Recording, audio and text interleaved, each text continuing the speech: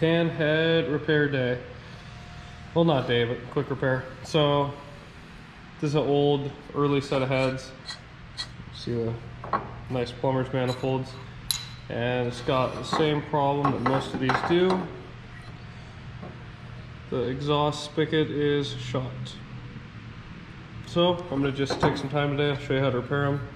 Here's aftermarket spigot. This is what we're gonna put on there. I'm gonna start off first. I'm gonna pull the valves, springs, all that, so I can get it gutted. Then I'll put it up in the mill and I'll surface this down so it gives me a fresh mating spot. I'll put this one on there.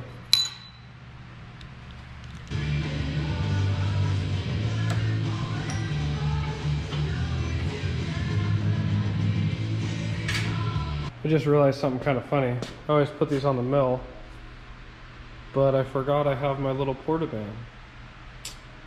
And that'll get me right where I want to be. So I'm going to just hit it with the portaband, snip this off.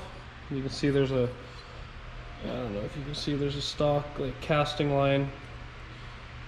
So I'm going to aim off that, get it close, and then I'll just fine tune it down. And then I don't have to put it in the mill.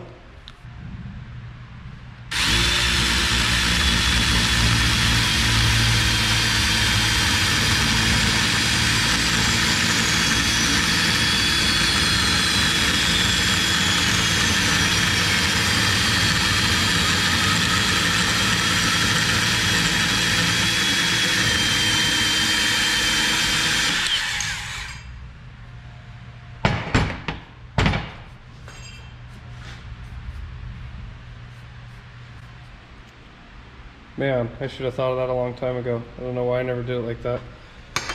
Much easier. So now we're down here. I've still got a little work to do, cleaning this up and getting it squared.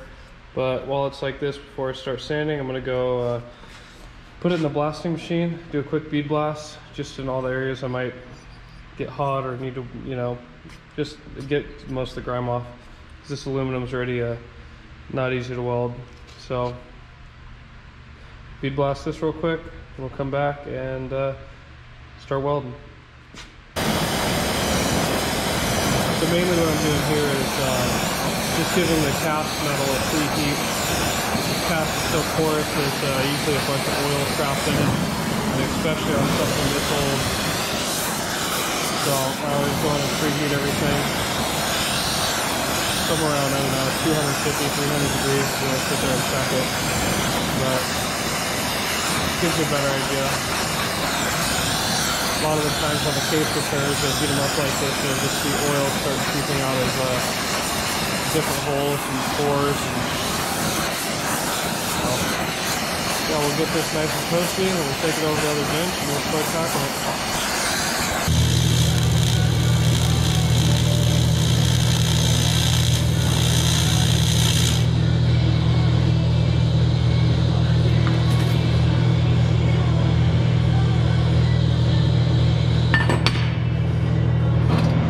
So I just put a little fixed string thing just to hold it in here to tack it. Now you can see these spigots are slightly larger than the stocks, but everything is lined up on the outside as it should. There's plenty of room. So now we can come in and actually lay a good bead on there. Lay 2 more tacks and we'll go from there.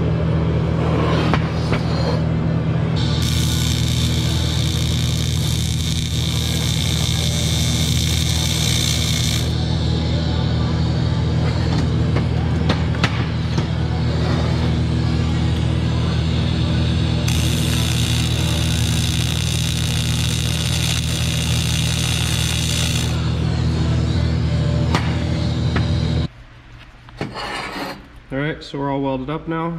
You can see we got a full seam all the way through the whole bevel. It's actually welded decent for one of these old heads. But so here's the point now where you can either A, sit there with a Dremel, sand it all down really nice. I'm not going to bother grinding it down. What I'm going to do real quick is just re-bead blast it just so everything matches. We'll leave the weld there. I'd rather leave it anyways for a little extra support.